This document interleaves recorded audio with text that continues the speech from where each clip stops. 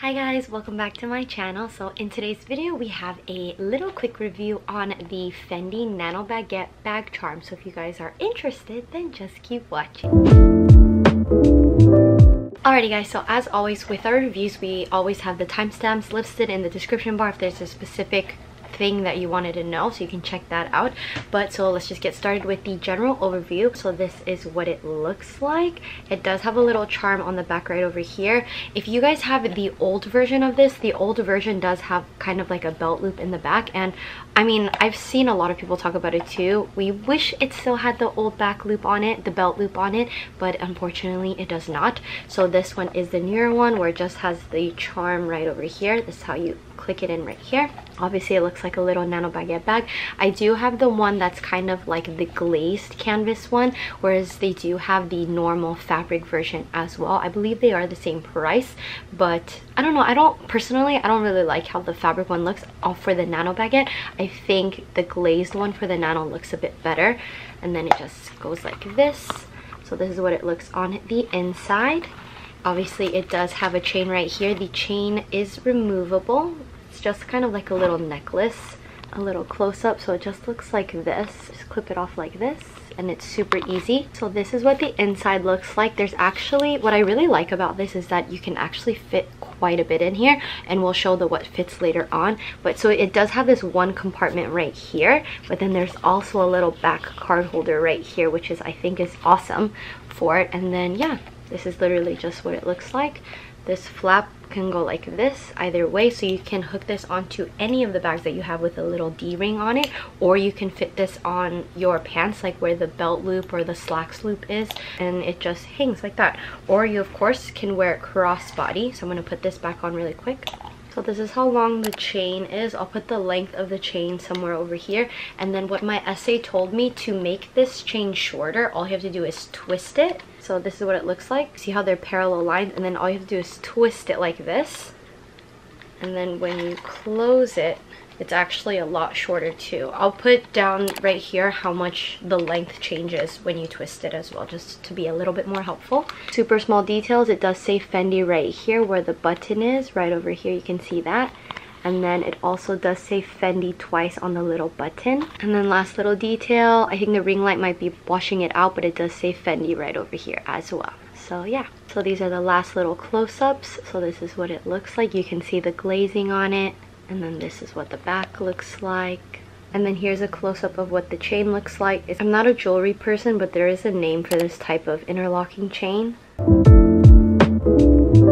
Alrighty, so in terms of pricing, this glazed one is considered the brown fabric charm, and this one is $750. So they actually have a ton of different ones. So they have the white Napa leather charms, like the one that Cassie Thorpe has. Hers is $1,100. That's the one with kind of the really thick lilac band. So they have a bunch of different fun ones. They have this purple crystal one, a multi-leather one from their previous collection. Yeah, they have a bunch that you guys can look at. I definitely think they have way more online than they do have in store. They even have a shearling one, which is really cute as well. Oh, I actually really like this one. So as you can see here, this one has like the rainbowed colors, so it's canvas, but it has kind of like the pastel colors, which I actually really like. It has like the green, the yellow, the peach, blue on it, which I think is super cute. And that one obviously is a little bit more because it's embroidered, so that one's $890. But then they have their tons of the Napa leather ones. I saw the blue one in store. So the Napa leather ones are $40 more expensive, but they have so many different colors. I know the black one is very popular as well, and then they have the original fabric one too. My essay was telling me that the one with all of like the beads on it was really popular, which is surprising to me because it's so expensive. I mean, I get it. I think it's like hand sewn of the crystals, but yeah, I don't know, to me it looks kind of weird. But that one she told me was really popular as well. And yeah, alrighty, so I thought we would do a couple size comparisons first. So I am keeping the chain on, but the chain is removable, just to repeat myself. So let's compare it with a couple popular items. So if you want to see a size comparison between the mini Pochette, really quick, somebody told me in the comments I've been saying it wrong this entire time, and I'm so sorry if that offended you before. So I kept saying like Pochette, I honestly don't remember what I said, but I did say it incorrectly, and it's Pochette. I have to have the little puh, you know, very little fancy. So it's Pochette. So this is my mini Pochette. So if you want to see the size comparison, this one is a lot bigger. It just looks like this in terms of width, shape like this. Okay, I thought these ones would be the most comparable between sizes. So I genuinely feel like the Fendi Baguette, the Nano Baguette, can fit so much more than this can, but this one's cheaper than this is. I think this is like, when I didn't buy this, but when I wanted to get this, it was like $7.50 I believe, but I think this is like $8.90 now. But this one you can actually definitely fit more, because this is literally just a card holder on chain. Do you see how it kind of tapers down like this, whereas this one actually has space? So you kind of can see a side by side how much thicker this one is compared to this one. But if you're talking about size wise, this one is a little bit longer, just ever so slightly, like that. Some other comparisons is with the classic Chanel card holder. So if you want to just see it like this, it's about it's a little bit shorter than the Chanel card holder is, if you can see it like that. And then the last little comparison, I actually wanted to compare with the Prada Re-Edition pouch, because they're conceptually very similar. Obviously this one doesn't have the chain, but they both have the little leather tabby on the back like this, so you guys can kind of see. So horizontally, this is what they look like. So they're very, very similar. The Fendi Baguette is slightly, just slightly bigger or longer, I would say. But yeah, so this is a little size comparison like this. Alrighty, just for reference, if you guys own any of these, or if you guys are thinking of getting any of these. Alrighty, so let's now do what everybody's been waiting for, the what fits. Okay, so I'm going to show you guys just random things first. I don't know if you guys want to see how many cards this can hold. So this is my normal wallet. So I'm going to just take out all the credit cards that I have. So I have 11 cards. This is my driver's license. So 11 cards do fit in here. It fits a lot. You guys can see that. So let's just say, so this is a Lululemon coin pouch, so this does not fit. If you guys can see that, this is way too big. But I have a little Aquaphor tube. So the Aquaphor tube actually does fit in here as well. Okay, let me just, so this is my key fob. I'm just gonna take this off. Okay, so I'm gonna take my key fob, and so you can actually, so mind you, there's 11 credit cards in here, an Aquaphor tube, and car keys. If you guys can see that. And then let's see if it can close. So it can close. It is a bit stuffed, if you guys can see that, the little tab. So when it flicks out like that, it is a bit stuffed, but it does close. Okay, so now let's do a little bit more realistic. I don't need all these credit cards.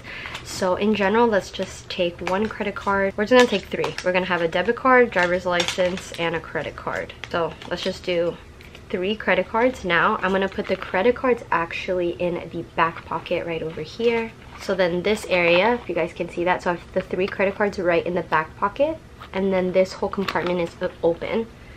Oh, and then just to show you guys, so this is just your typical Aquaphor.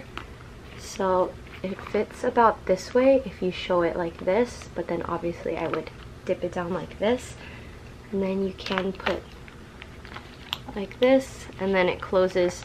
You still have actually a little bit of space here. You actually could fit in maybe, let's see, in terms of bills, I actually do have a lot of cash on me right now. What is this, $80? Okay. So you can, so obviously this does have a little bit of space. So you actually could fit the cash with the cards on this side and then still have space over here. So this little flap in the back actually fits quite a bit, which is really, really nice. Okay, so obviously we all love the Dior lip gloss. So I just want to show you, in case you guys have like the lip maximizers, because these ones are a little bit longer, to show you just lengthwise that this does fit in here. So obviously if that one fits, then the original ones, just again for reference, if you guys don't know, the lip maximizers are a little bit longer than the original lip gloss. Do you see the length difference? So the fact that this one actually, mind you, there's still 3 cards in here, this one fits perfectly in here, and then you can actually fit another one. But probably vertically, max you can fit, actually no, you can fit 3, so it does stick out. No, so as you can see here, it doesn't button all the way if there's 3, even if I force it down. So I would say 2 is the max, but if you have like a small one, just if you're apparently going lip crazy, you can have the Dior lip glow, the lip gloss, and then a little aquaphor, I think can actually fit. Yeah, and it can close too. So now you have 3 lippy products in here. Let's see if you can do the lip maximizer, the Dior one, and then we're gonna have a key fob in here, and it does fit perfectly. So if you just need your car keys, 1 lip product, and then a couple cards, this is perfect. And then lastly, to show you guys if AirPods can fit in here, so I'm gonna take this off for space. Oh my gosh, it's so dirty. Okay, so these are my regular AirPods. So again, like I said, there's still 3 cards in the back, and then AirPods can fit in here. And then we're gonna have your little key fob like that, so you can fit AirPods and then a key fob in here, which is really nice. Or you can fit the AirPods and then a little aquaphor. Yeah, you just have to like rearrange it slightly, but it closes like that. So this is super convenient. This fits way more than any of the pouches. The Nano pouch can't fit stuff just because of the shape. Like I said, it's tapered down, so you can't fit, I mean you could technically, but it would look very, so this is just 1 AirPod in here and it already just kind of looks a little weird. I feel like that would be the max, because let's say I try to put like that, I mean it closes, but I don't know, I feel like this isn't as convenient. Like for example, can I fit 2 lip glows? It's like I can, but then it makes this very oblong, if you guys can see that. Just because again, the shape of this is a lot different, whereas the Nano Fendi Baguette bag is a lot more uniform.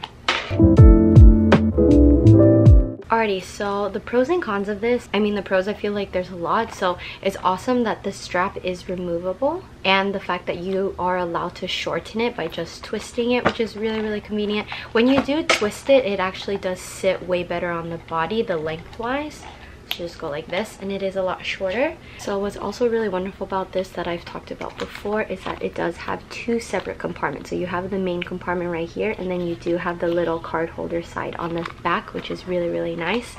And then of course you have this little loop right here. I actually really like, so when I first saw this online, I thought that it had to stay up like this, but I actually really like that you can actually tuck it underneath. So when you do use this as a bag charm, it can hang, but then at the same time, if you want to just use this as is, you can just, you know, hide it, so no one would really know because it'd be laying against your body. So I love that this can go up or down. I love actually how thin the chain is compared to the Dior chain. I mean, to each their own. Maybe some people don't like the thin chain, but I actually really like it. So just comparing, so if you guys can see that the Dior chain is significantly thicker than the Fendi Baguette chain. But I actually really like how thin it is. I think it looks really delicate and it does look really nice. Another pro is that they do have this available in all sorts of different like designs and colors and styles. You can get the beaded one, you can get the shearling ones, you can get the Napa leather ones are really pretty. I actually really like the blue Napa leather one, and they do have this in canvas. I like that you have the option of getting it glazed or fabric, whichever one you prefer. Fits a lot and it's just great, honestly. If you don't really want to invest in an entire baguette bag, which is totally understandable, because honestly before I tried on the actual medium baguette, I was just so set. Like I knew I wanted something from Fendi, and I honestly thought my first Fendi piece was going to be the Nano Baguette, and I thought the second Fendi piece I was going to get would be the Peekaboo, because that is their signature thing.